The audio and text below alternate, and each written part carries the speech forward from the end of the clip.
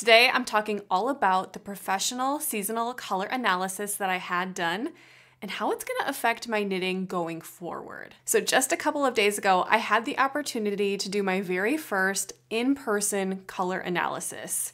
For anyone who is unfamiliar, a color analysis puts you into one of our 4 seasons, so spring, summer, fall, or winter.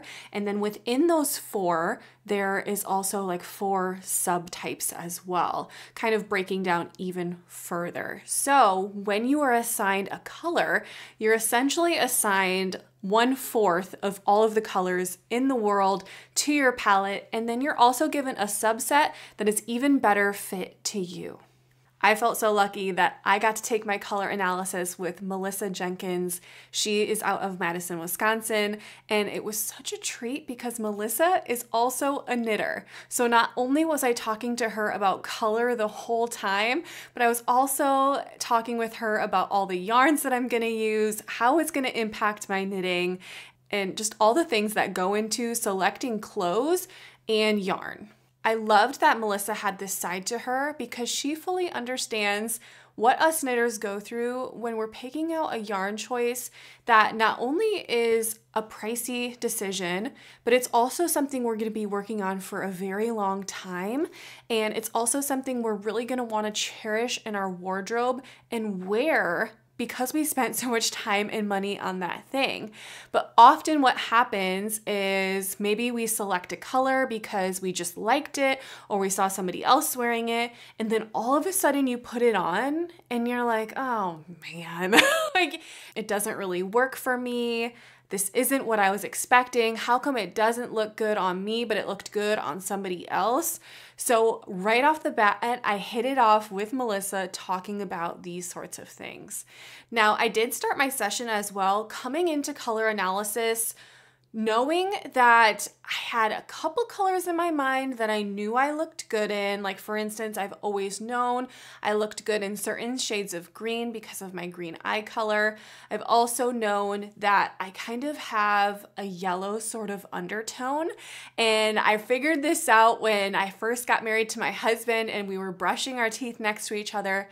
And I looked straight yellow next to him. He looked like pink and I looked yellow. And it was just such a stark thing where, you know, like it was just an eye opener of we're both Caucasian, but I look so different. My skin looks so different next to his. So there's been these little moments where I've just learned color. I so distinctly remember purchasing things because it looked really good on an influencer or it was a really trendy item. Like I remember Lululemon had this hot pink that came out, and when they release colors, they do like everything in that line. And I bought a couple of pieces because I was like, I just love that hot pink. And I remember trying it on and being like, oh no. Oh no. It just right away when I looked in the mirror, I was like, that does not look good. I'm gonna have to take these back. And I asked my husband and he was like, yeah, that's not your color. Had to take that back. I also remember there is that one Charlotte Tilbury lip color that is like everybody wears it, says it looks so good on them, and it's just like a very true pink. Bought it, $40 lipstick later, does not work on me. I never wear it.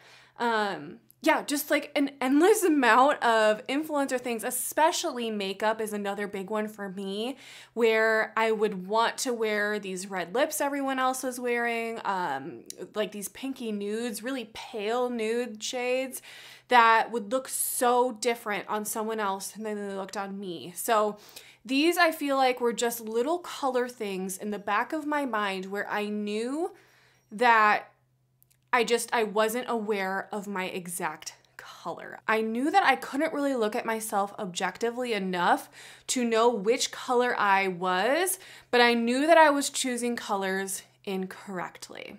which was frustrating because I'm a graphic designer. I feel like I can see colors really, really well. I've also loved art and crafts, obviously, throughout my whole life. I've taken a bunch of art classes. I understand color theory pretty well, but it's so hard to look at yourself objectively and to see your colors changing without seeing it back to back. And I think the reason too is because we tell ourselves like, oh, we kind of look good in this, or your mindset is shifted by like, this is my favorite item, or I like the way it feels or whatever. So yeah, I've just never been able to pinpoint it down. But over the past couple of years, color analysis has gotten more and more popular. As I've read and heard, it was really popular in the 80s, and then it's kind of resurfaced. And a big part of that has been with the resurfacing of filters. So like on TikTok, there is a pretty popular filter where you can see all these colors around you and you can sort of see what color fits you best. And along with that, there's also different apps you can download where AI can like look at a bunch of different photos of you and tell you what you are. And it was through all of this and this process that I learned there is nothing truly like going in person. I mean, all of these apps, you guys, gave me different results than the one that I got a few days ago. I never received the answer that I got a few days ago in an app. An app always told me that I was a true spring or a true summer. And now the reveal is that I'm actually an autumn.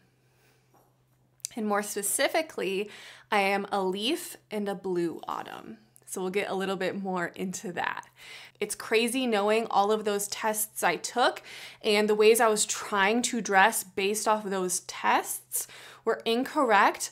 And it was so clear to me going into this color analysis and seeing the colors lift and my face change that I truly am an autumn. The coolest part of the whole entire process for sure is seeing the colors just lift before your eyes. So initially when you go to your appointment, you're just learning a little bit more about the whole process, a little bit of background of House of Color, where they came from, and all about how they make their selections. And then you sit down and first, she's trying to decide whether or not you're basically cool or warm toned. So actually for me, first we started out, she was initially looking at a spring or a winter for me. And a lot of times that's where she starts out, and it's pretty obvious to her whether that person is a warm or a cool. And actually we were discovering as she was doing those first couple of colors that she said, maybe I might be on the edge. And that's because nothing was really showing up super vivid to her yet. And a lot of it is because initially she thought I might be a spring. And then she said, you know what, let's pivot. And then she started trying on autumn and summer colors to me, which are the more muted of the two. So whereas a spring and a winter might be like a more stark and vibrant, a more muted would be that fall and that summer. So then we started going into, she would layer like a summer piece, then a fall piece, a summer piece, then a fall piece. And it was crazy looking at my face because when she would lift one, you would just be able to see like I have a little vein underneath my eye. You would also be able to see I wasn't wearing makeup, so you could see the redness in my face either come out or dull down, and some colors would even make me look really sallow or just like lifeless. Like, you know, if some people have ever said, oh, you look ghostly today, it could just be the color. There was absolutely colors that made me just lose all the color in my face. It was just crazy to see. As you were watching, you're just watching your face color change. And I loved that House of Color has the full swatches because it almost felt like you were wearing a garment fully in that color and you could really easily see the changes before your eyes. So what you're seeing on screen is actually I had a full length mirror in front of me, so I was watching as she was doing it, and it just created such a fun experience for me, you guys. I was just having so much fun. I think it's because I was not only having fun with Melissa, who is just a ball of joy, and she so clearly loves what she does, but I was also having all of these like revelations, right? Like I'm just seeing, you know, all of these past memories of shopping and having disappointment and everything like flash before my eyes. I mean, it sounds so dramatic, but as someone who has had so many of these color experiences and never known what to pick out when I go to a store, it just felt like so much joy of seeing these differences and being like, wow, I really feel like at the end of this, I'm gonna feel so much more confident in what I'm choosing to knit with and to purchase because I know it's gonna look good on me. And a couple of my favorite moments was there was this Kingfisher shade that I was like, wow, I never would have picked yarn in this color. I never would have picked this out at a store, but I could not believe how great it looked on me. That color, I think the dark brown and actually like a mustard color I really loved on myself. And then a lot of the warmish greens just looked incredible. After that, we moved on to doing some makeup, and we also put on all the autumn colors on me, where she then ranked each color like 3 stars, 2 stars, 1 star. I'll put some of my ratings up on the screen and show you guys some of my star ratings and my best colors.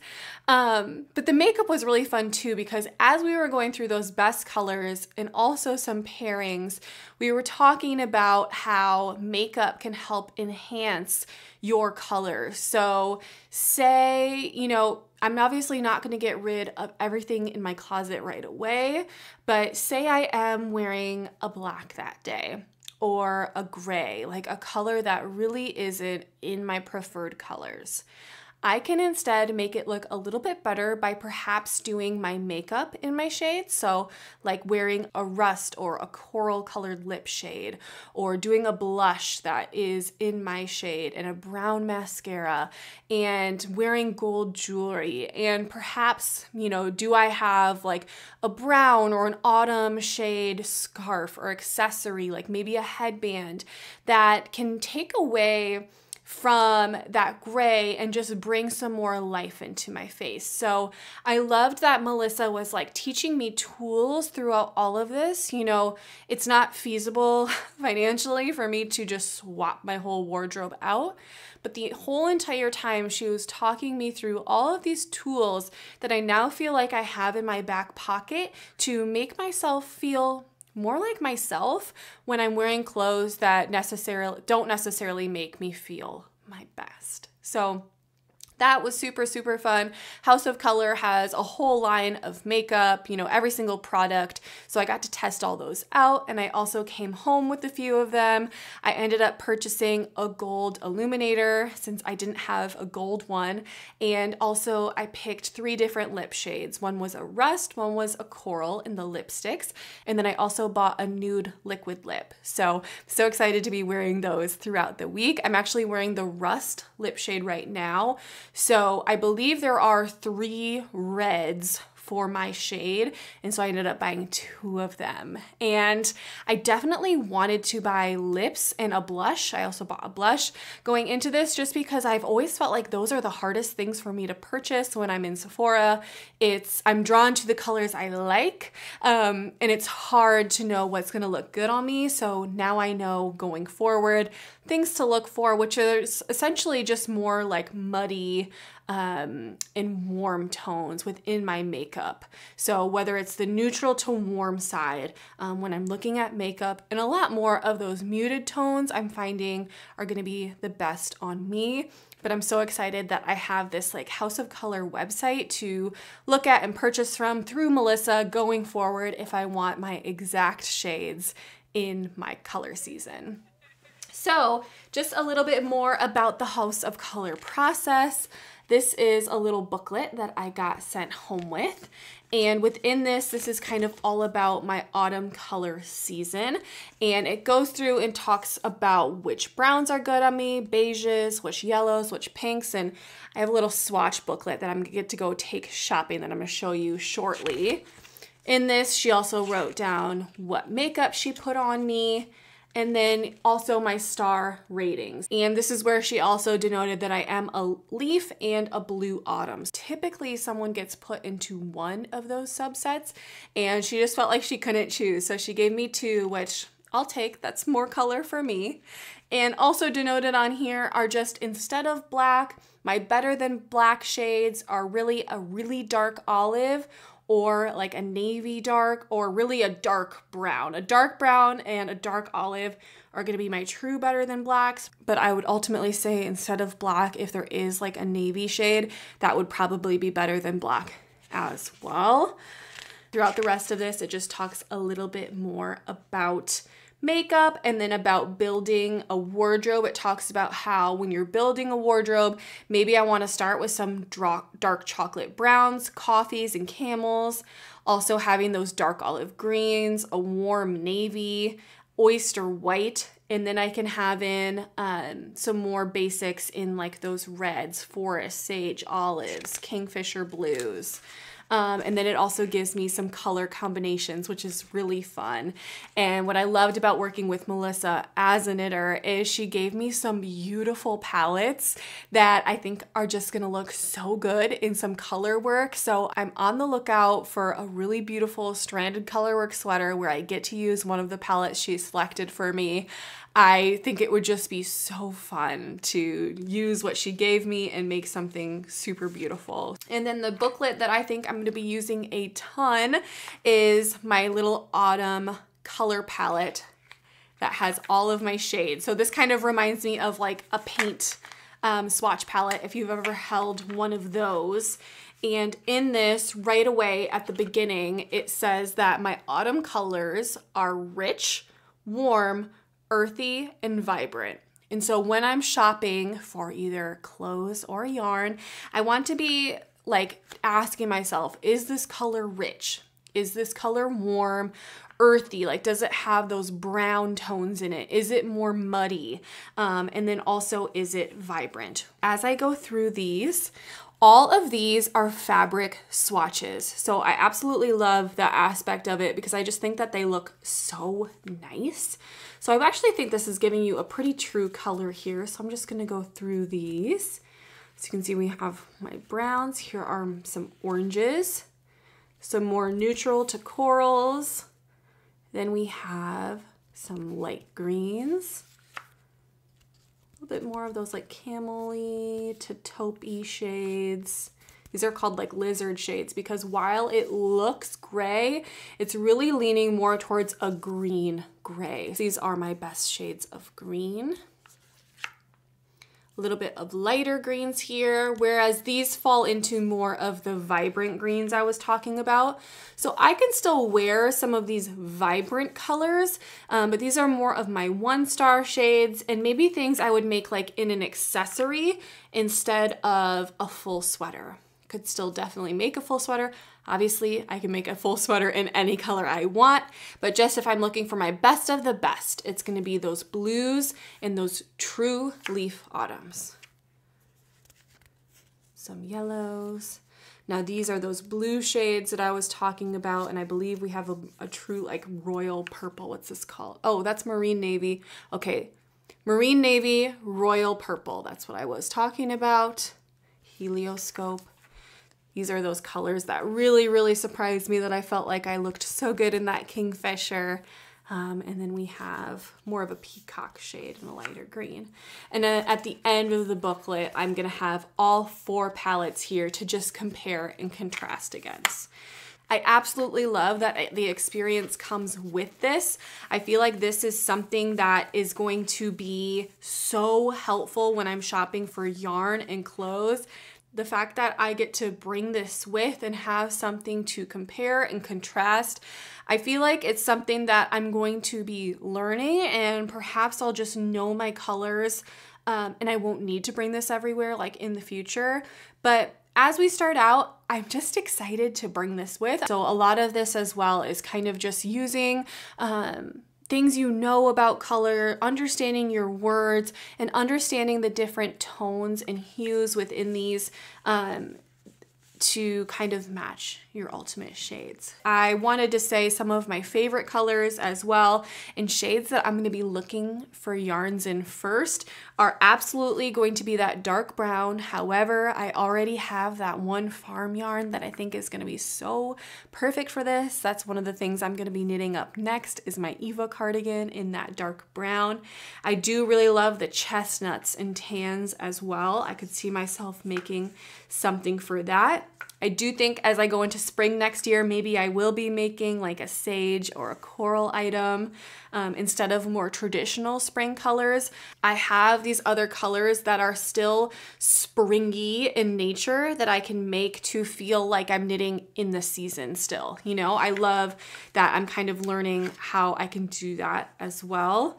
I love like her traditional camel, coffee, definitely the dark olive and the moss green is something I would love to make. I've been looking at making like a nice turtleneck later this winter, and I could see myself making that in a dark olive.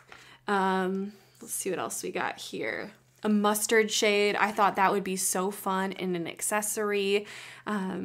Love that. And then again, this kind of Kingfisher shade that I keep talking about. I actually have some yarn left over from my stripe pipe that I'm making that's in this exact shade that I think I'm going to be making into an accessory as well. But I think that or that peacock or forest green would make such a beautiful garment in the future as well. So yeah, that was my complete experience with color analysis.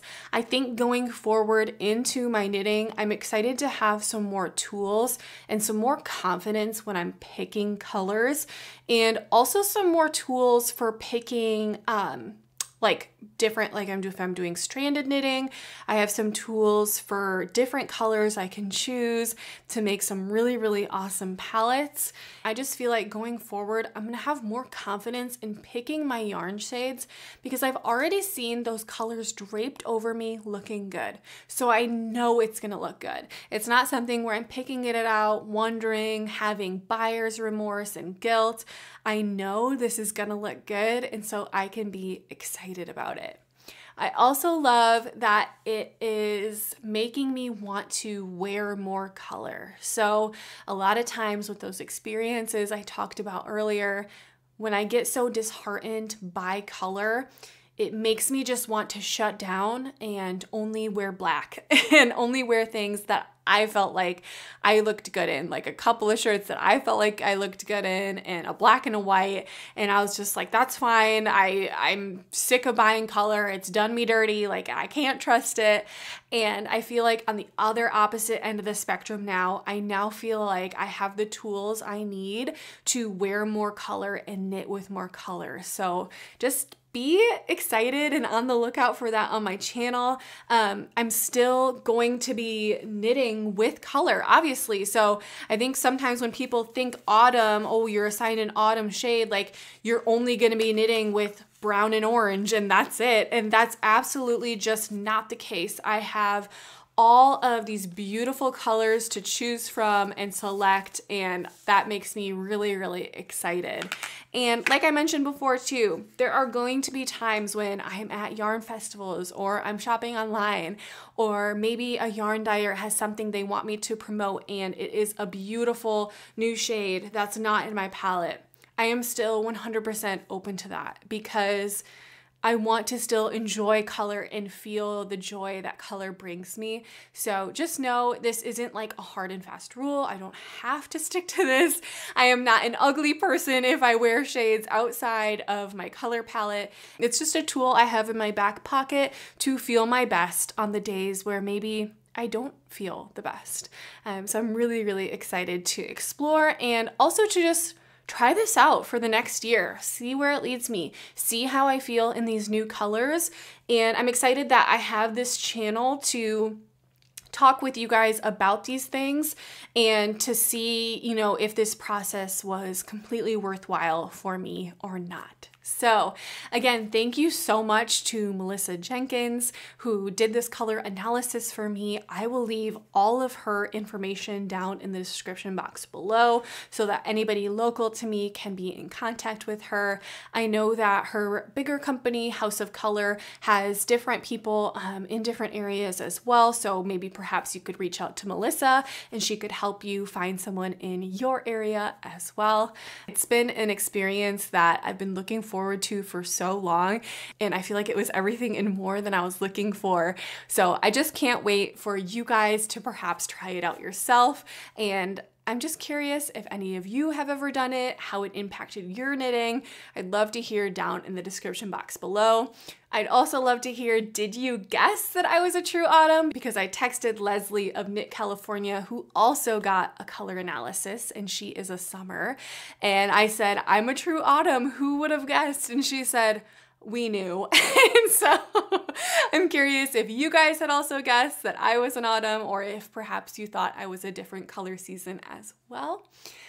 Thank you guys so much for watching. I will be back next week with a video updating you on all of my current projects and any finished items that I have.